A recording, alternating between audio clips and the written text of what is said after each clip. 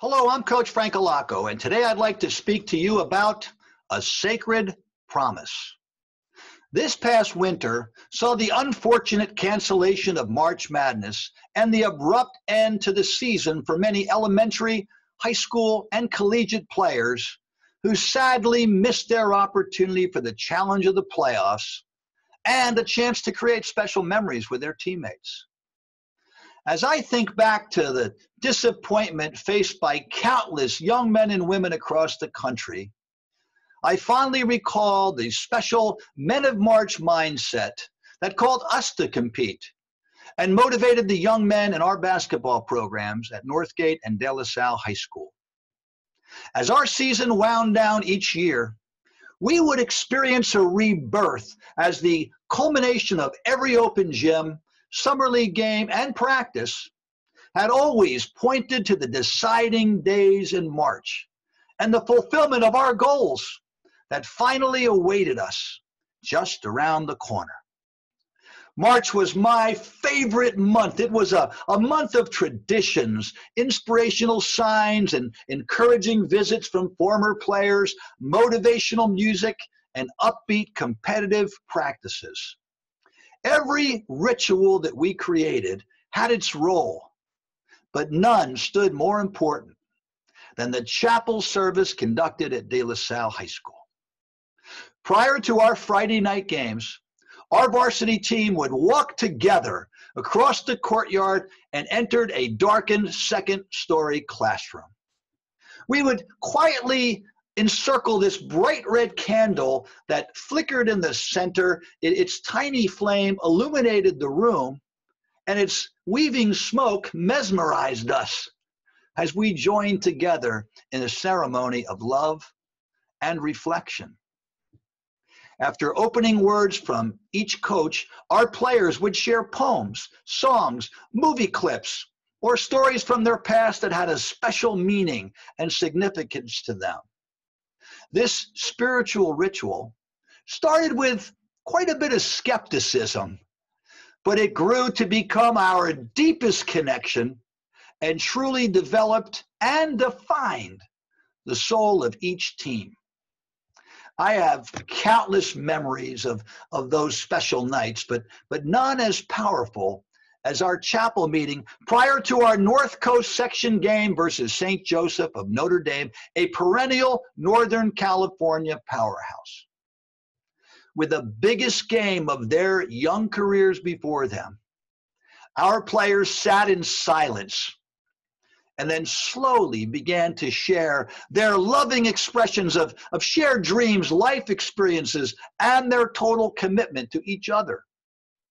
After years of competing and growing together, they knew that this meeting tonight could be the final time they would share this sacred moment together, as a loss in the sectional semifinals would mean the end of their season. Our starting center was Jaime Sanchez, a mountain of a man raised in the inner streets of Oakland, California. Jaime was one of my favorite players and a player that I truly admired, a young person who had overcome the countless challenges presented in the unstable environment of his youth. The demands of our program were sometimes overwhelming for him, and he struggled with the discipline and the conditioning required to compete at the highest level of high school basketball. After an amazing junior season in which he earned co-most valuable player recognition in our league, he worked diligently in the off-season to prepare for his final season. But during the fall open gyms, I could sense that his passion for the game was waning. He was uncertain about the increased expectations placed on him and the team. But after several heartfelt conversations, he reluctantly returned to play his senior year. His devotion for his team overcame his personal hesitancy, and it became the driving force that enabled him to embrace the grueling challenge of his final season. Jaime's teammate and best friend, Gus Argenal, was an amazing competitor, a young man with a totally different story. A doctor's son, he was raised in the beautiful suburban hills of Lafayette, California. Gus had all of the advantages of a secure and stable environment, but he played like a man possessed. He was the heart and soul of our program and was the embodiment of the values that we stood for. Despite their diverse realities, Gus and Jaime were inseparable, and it was only fitting that they shared MVP honors their junior year. Gus's ability to lead and his desire to defend made him a special player who still stands as one of the greatest defenders and competitors I have ever coached. Jaime and Gus led the way into our chapel service that night, and they sat side by side as their teammates filed in around that gathering flame. Following our established protocol, our underclassmen spoke first, some sharing songs, others poems and video clips. But with the commitment ceremony coming to a close, the circle turned their attention to our four seniors who reverently shared their thoughts on their Spartan basketball experience. Captain Gus spoke about the hard work, sacrifice, and the total commitment he and his teammates had made to a new coaching staff just 18 months earlier. He thanked his friends for their support and their love. He spoke of almost 10 years of competing with many of these same teammates at Excel Camp and AAU basketball, growing up together, developing their friendships both on and off the court. With his voice shaking with emotion, he promised that tonight would see him giving every ounce of his energy to help us succeed. Jaime Sanchez concluded the ceremony as he quietly and humbly thanked his teammates for an amazing 2-year ride. He talked about his own early season hesitation to totally commit to this journey. He expressed his gratitude for the support he was given by his coaches and his teammates as he dealt with his uncertainty. He said the sacrifice was well worth it, citing his development as a person and the fact that we were on the brink of a North Coast championship title. He concluded his heartfelt remarks by turning to Gus, his favorite teammate, and proclaimed, "Gus, I have played basketball with you since we were 8 years old, and I have loved every second of being your teammate. You are like a brother to me, and I want to let you know that I will have your back for the rest of our lives. I will do anything for you, and I promise I will never let you down."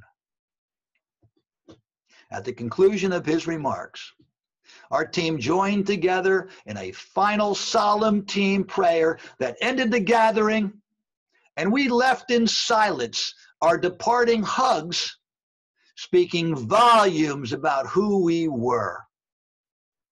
The short bus ride to Ignacio Valley High School just across the street was hushed as 15 young men reviewed their scouting reports and focused on St. Joseph of Notre Dame. We proudly entered the gym that night in our green cardigans, sweaters, and ties, a true band of brothers. After our brief team room warm-up and final instructions from our coaches, we eagerly ran onto the court to the sounds of Scottish bagpipes. As we spiritedly broke our huddle and sprinted to the center circle, the pilots were there, waiting confidently on the heels of 2 consecutive section championships. The game was a seesaw heavyweight battle, and after quarters of 12-12 and 9-9, the game was knotted at halftime. But the Pilots came out strong in the third quarter and gained the upper hand as they led by 4 going into the final 8 minutes. With the fourth quarter ticking away, our outstanding man-to-man defense had tightened aggressively to stifle every final Pilot offensive possession. With just minutes remaining, we needed a clinching basket, and our motion offense freed Gus Argenal in the right corner. He caught the pass. He gracefully rose above the desperately attacking St. Joseph player to loft a three-point shot toward the rafters. Time stood still as that ball rose slowly. The roar of the crowd was momentarily divided into anticipation and in fear as the ball hit the front of the rim and bounced slowly toward the foul line. A squadron of Pilots desperately attacked the basket in an attempt to secure a final rebound and gain one more offensive possession. But with their hopes rising, with each rotation of that spinning orange ball, Jaime Sanchez, our gentle giant, split the defenders and soared above their outstretched arms, his enormous hands confidently tipping the ball into the awaiting basket to secure an amazing victory. I can still hear that sound of the crowd erupting, and they filled the floor as Jaime weaved his way to try to find his little brother Gus, who was still recovering from that missed final shot. He draped his arm around Gus's neck and he pulled him closer, repeating the promise he had made just hours before. I told you, I will do anything for you. I will never let you down. I think back fondly to the sincere commitments those young men made that special night as they huddled reverently around a unifying candle. Their exchanged vows and professions of love became our doctrine. As lovingly living up to your commitment with a sincere belief and trust in each other became the inspiration for the incomparable tradition and many championships that would follow. The 1998-99 De La Salle team went on to win the North Coast Section Championship and make it to the Final Four of the state of California, completed the season with a remarkable 30-1 record. The wins and the loss and the many records of that season have inevitably faded over time.